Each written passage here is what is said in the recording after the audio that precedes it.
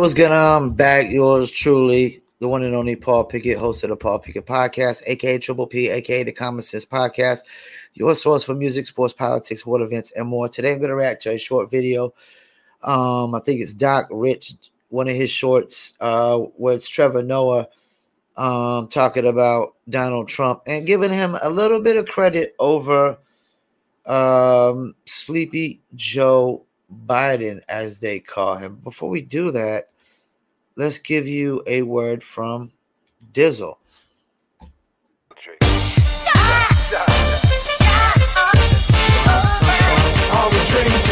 Me and my team, whenever we link up, they gonna be drink up. We sit down, relax and have few glasses when there's things to think about. Like I'm nice with the boss when I tend to the boss and I'm not talking drink ups. So tell the bartender that's tending the bar to please pass me a big cup up. And tell that waitress is waiting on us to put a little ice in it. Now watch the ice become weightless like the spaceships that I be sitting in.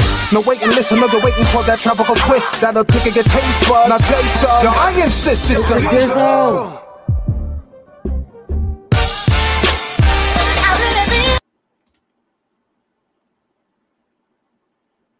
That's right. It's the Dizzle. Dizzle is a premium luxury liqueur mixed with agave, tequila, French cognac, and orange liquor mango mix.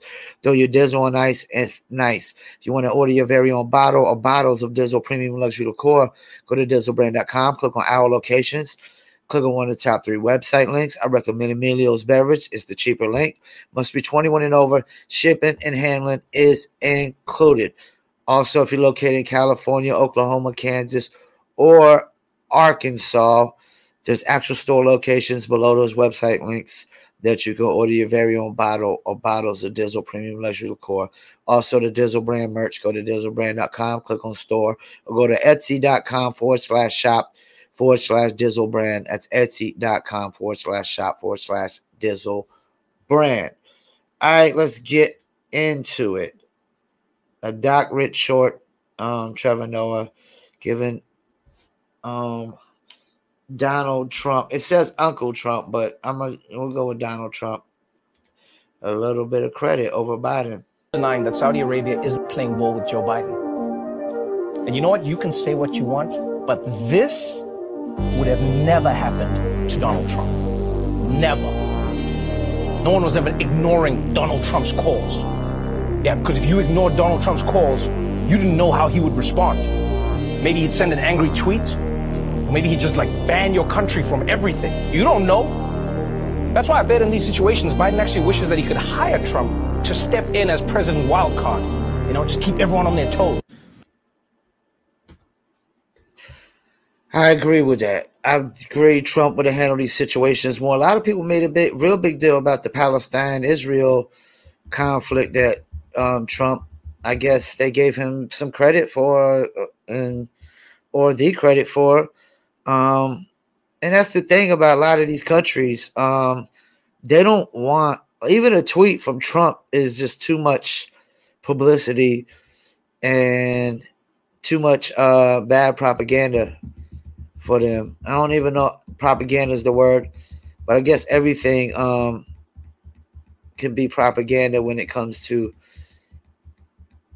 news related stuff with countries and whatnot. But a tweet, yeah, he could have. There's no telling what Trump would have did. I just think Biden doesn't really seem like he has a spine. He has no backbone. He was basically, when you're told that you have to pick a vice president based on race and gender, and you have no choice, nobody's going to tell me, if I'm running for president, you're not going to tell me what vice president I'm going to pick. I'm going to pick the best qualifying vice president. I'm not saying there's no females qualified. I like what I heard Michelle Obama talking about family on a video I'm going to react to. She will make a great vice president. Carrie Lake. I like Kristi Noem.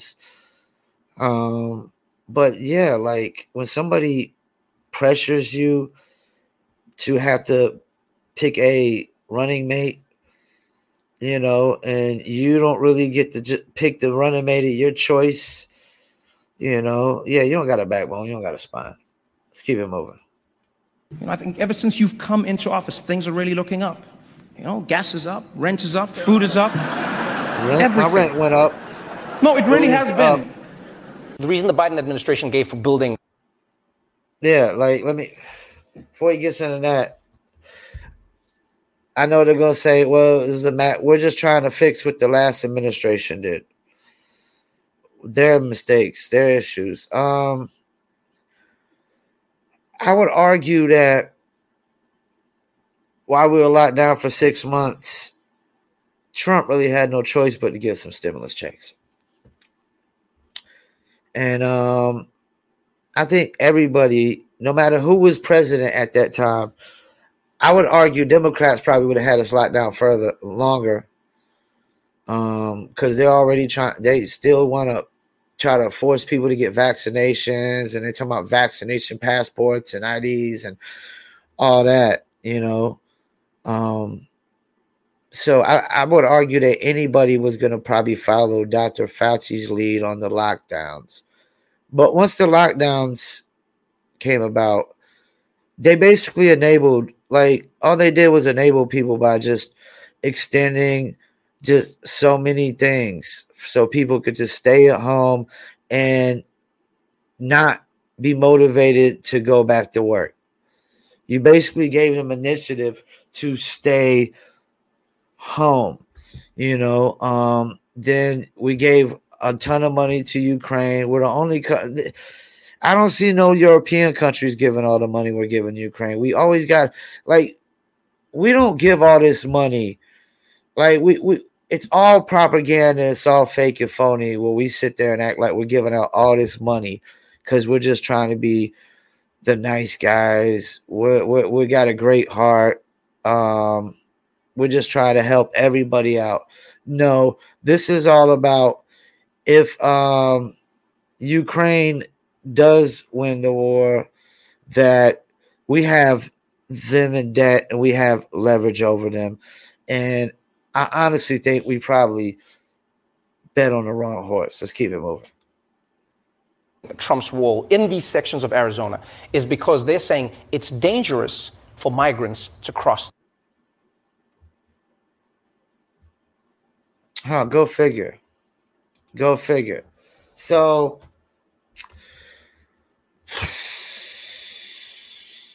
Trump clearly declared there's one thing that Trump said he was going to do.